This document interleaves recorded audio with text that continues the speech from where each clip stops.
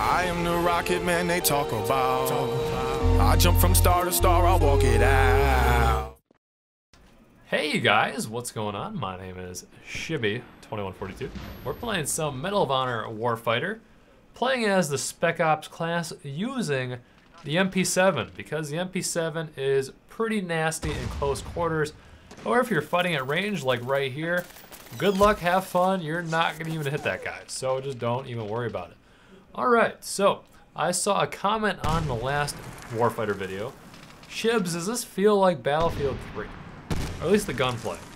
For the most part it does, but it's definitely not the same. There's definitely its own little flavor, and I'm not really sure what that is quite yet. On Origin it said I've played like 5 hours, but I don't think that's true, because I think I've been crashed for half that time.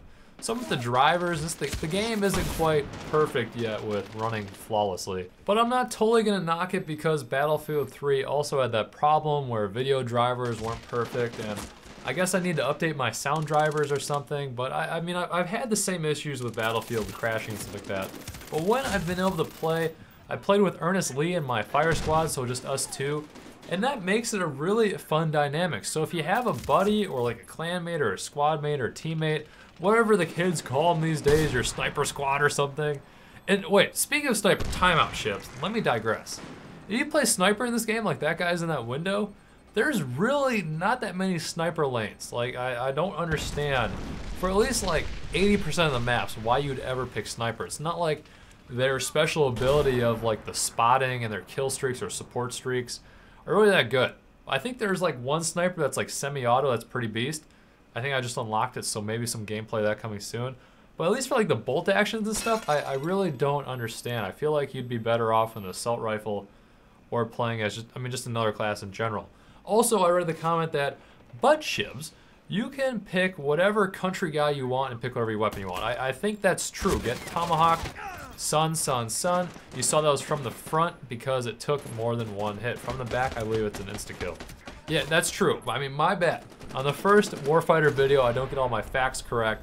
That just tends to happen. So, once again, I'm using Spec Ops, and I was not able to use my kill streak. That's disappointing. It's shot from behind. You might think like, damn, this like slow-mo in the kill cam is really cool. I mean, for like the first couple times, if there's an explosion, it's really sweet. But then it kind of gets annoying, in my opinion. So I don't know. I'm up in the air how I feel about that. And the Spec Ops vision, and then setting down my support streak. So it's not like I lose my support streak because I died. So that's one thing you guys need to know. I can either choose from an offensive one or a more support-based one. So with that one, I can either choose my Dragonfire mortar, or I believe it's more of a like a UAV Blackbird type deal. And I'm still not sure quite how UAV works, if they're just straight up spotted or it blinks when it goes over them. So I'm still working out. And once again, MP7 completely failing at range. And yeah, I've been trying other classes such as the Demolition, the Point Man, and the Assault class. And those are also really, really good.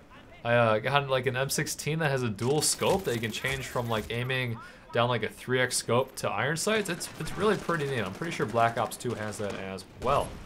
Something that Battlefield 3 did not. And yeah, the gameplay is almost, it's over. Okay, well, there we go. That was TDM on Warfighter. More gameplay coming soon when I'm not crashing. But yeah, so far so good. And yeah, enjoy guys. I'll see you all next time.